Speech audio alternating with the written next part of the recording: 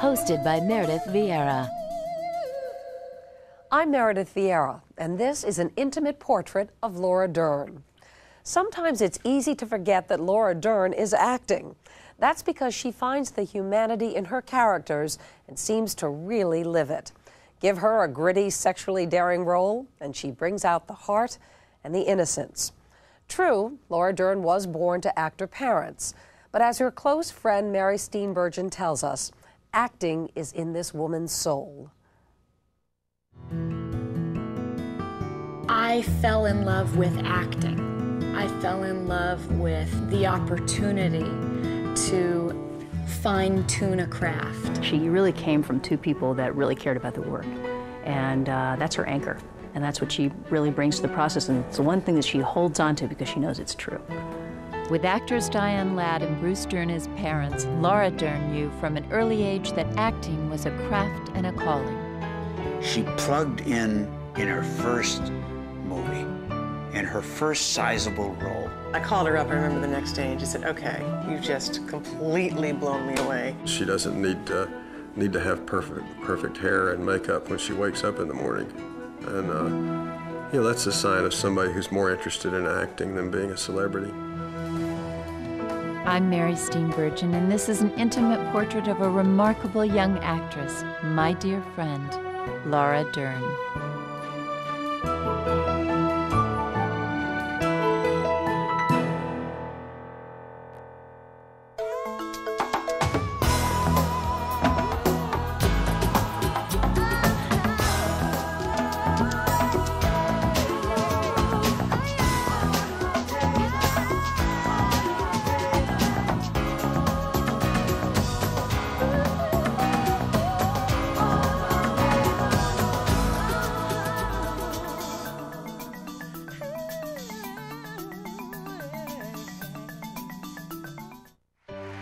Laura Dern has loved to act since she was a very little girl and hopes to be doing it for a long time to come.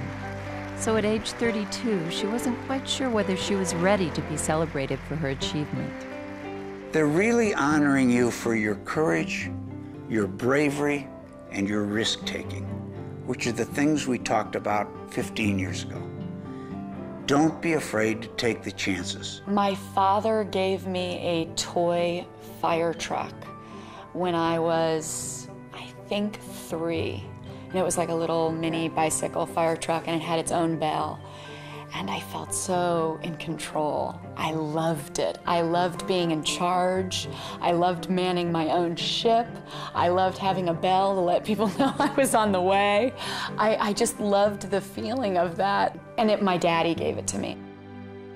In 1967, Laura Elizabeth Dern's parents, actors Bruce Dern and Diane Ladd, gave her the gift of life, of talent, and an ethic to guide it. I was raised in an environment where people's goals were to be pure and honest in their work.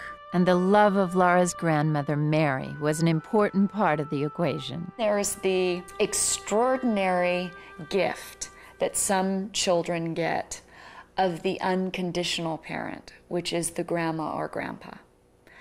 It makes me so emotional just to think about it.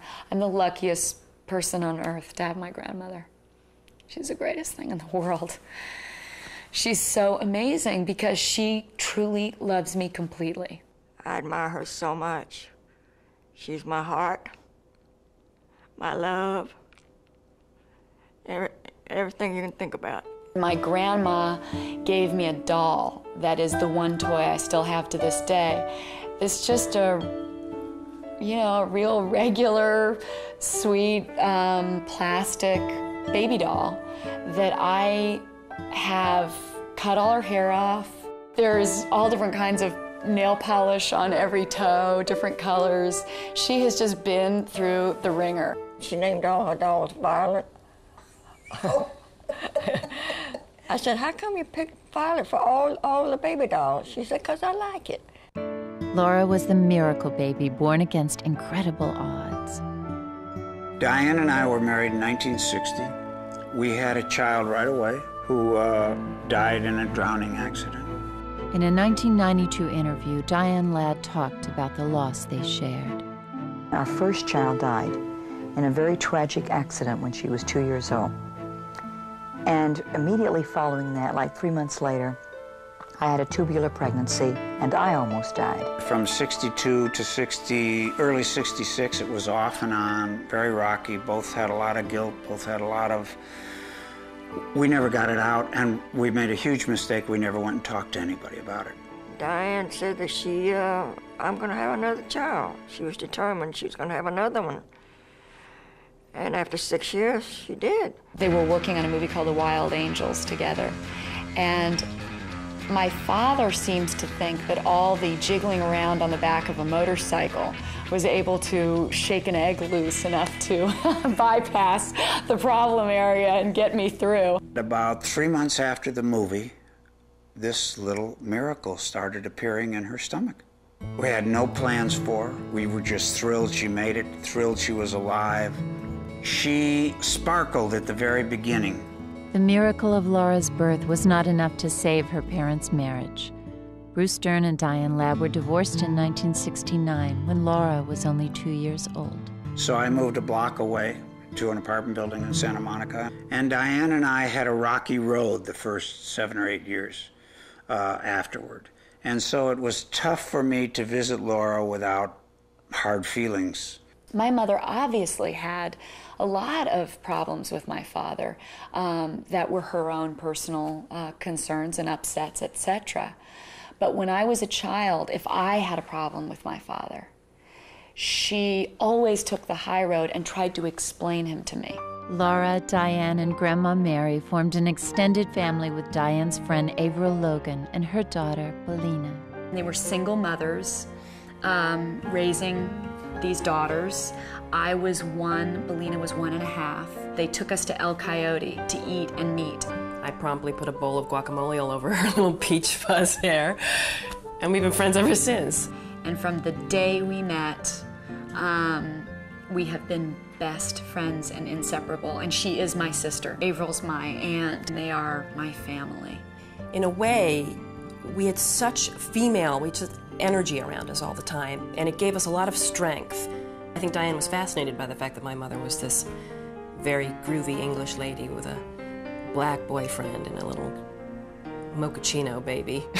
You know, I mean, Diane wanted to play my mother, and she kept begging my mother, please write the play, and we'll get Yaphet Kotto to play the father. Diane Ladd is some character. As my mother, it's like an entirely other experience, one that's all-encompassing. I worked very hard at the word motherhood. A lot of people said, well, you can't be an actress and a mother too. I said, why not? Some people are just motherhood and they bungle the job. If I can do one thing well, why can't I do two, as long as I am willing to make the commitment and put the energy that motherhood deserves, and it deserves a lot of work. We give a lot of credit to our mothers for that, because we didn't have our dads around, and they just said, let's keep them together. Whatever happens with us, if we go to a different place, and that's what happened. In 1971, when Laura was 4, Diane married again, which took her and Laura to New York for 3 years before the marriage ended. I didn't see her for a while, and I missed her. We missed her so much that we would go to McDonald's. Mary would pick me up. This was the routine. She'd pick me up from school. We'd sit in a restaurant, and she pretended that Laura was with her, and she'd put a place for Laura, or a cup or whatever, and she'd talk like she was there. While in New York, Laura would visit her mother on the set of the soap opera The Secret Storm, and even had occasional bit parts. Her father continued to work in Los Angeles, where Laura and Diane returned in 1974. There, Laura could visit her father on the set. This person came up to me. He had an accent, he was rather large, and he said to me, you know, come over here, darling, I have a seat for you. And there was a director's chair with a little chair next to him, and it was Alfred Hitchcock. She'd been 3 hours on the set. He said, Laura, are you bored? And she said, oh no, Mr. Hitchcock, I find it really interesting. He said, well, I'm bored. He said, well, I've been doing this 55 years.